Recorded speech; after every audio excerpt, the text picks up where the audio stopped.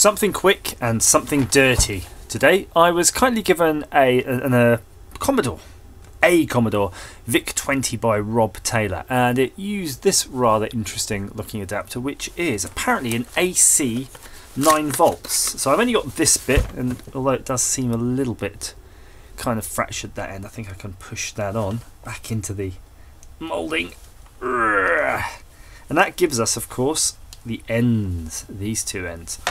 And I did look up the spec. It does appear to be a 9 volt AC output, which is a bit rarer. However, I have this, and it's an AC adapter, 9 volt output, 9 volt AC, 2 amps. So that should be beefy enough. I bought that for £10 off the interwebs. You can see it's a lot thinner wire than that. So I've got two choices. Either I can put a socket on this, and I do have some inline sockets somewhere, an adapter, but this being an AC, I'm not really keen on having that around the house, because chances are if you plug that into something, AC is really unforgiving on electronics that expect DC, by the way, because of capacitance. So AC will go through a capacitor and zap everything, whereas DC in a capacitor will charge and then kind of refuse to take more, and then the capacitor will discharge when you take the power off. So that's kind of how a capacitor works. But AC ignores capacitors and will just jump in and go, wah, ha, ha, wah, wah, wah, wah, wah. You're mine now, boy, and mess up your day. So I'm selecting a bunch of heat shrink, and I can't be bothered to go find me longer heat shrinks. I'm just going to use these short heat shrinks, but that should do the trick. So if you've got longish heat shrink, put the big heat shrink on first, and then you've got your little heat shrinks. And frankly, I could cut these down, but I'm just going to put them on as is. I can't be bothered. Now, because it's AC, it does mean, of course, that you don't have to worry about the polarity. So don't worry about the polarity. Get your soldering iron on, and what I'm going to do is I'm going to twist these up. I'm going to show you what I'm doing. I'm not very good today at showing you what I'm doing, but I'm in a bit of a rush. I've got stuff on, and this is just a quick job, really, a quick job for me. So I'm going to get it out of the way. Got my soldering iron on. Get down, stay down. Well, I've got some floaty ends here. You'll just have to bear with me if they're out of focus, but we won't be long with them. And I'm just going to tin those up. Soldering iron is still getting up to temperature. It's currently at 250, 260, 280, that's done. It's pretty much done. So we'll tin that, and we're going to tin that right there. Leaded solder, always good. Leaded solder, you're so fan, you're so fan. I don't know. You're so fine, I wish you were mine. You kind of are mine. I own you. 10 years this roll's been lasting me. 10 years! I almost bought another roll of it. I saw some on, not only on eBay, but it was actually cheaper on Farnell.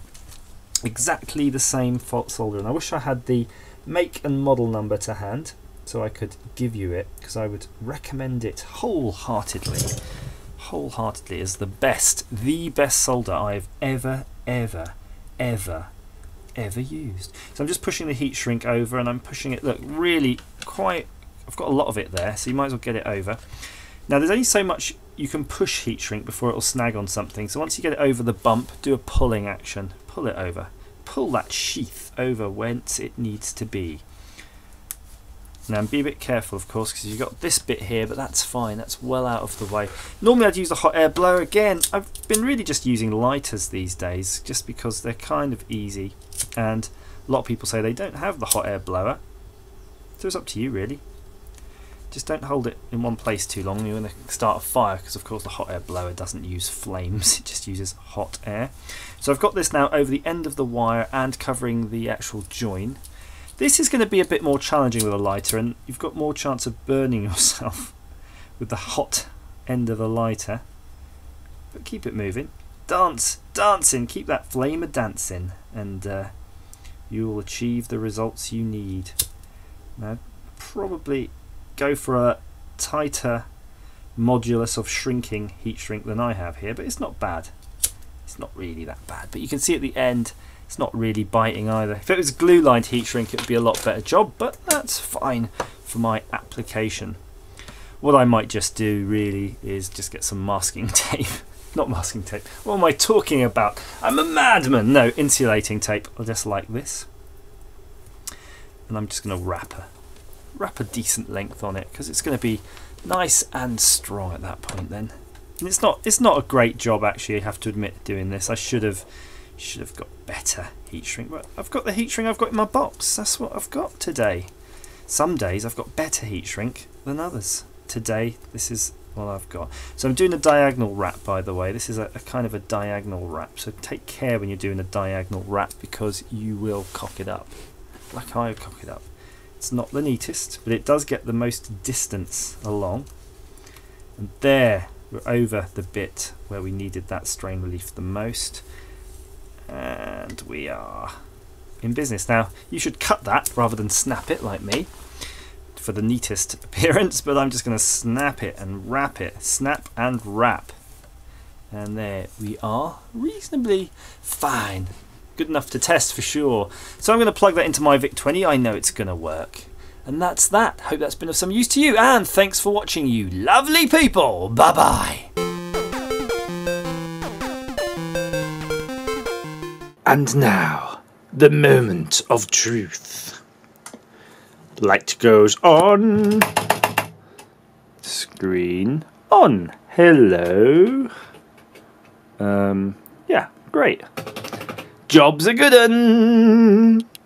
Boo.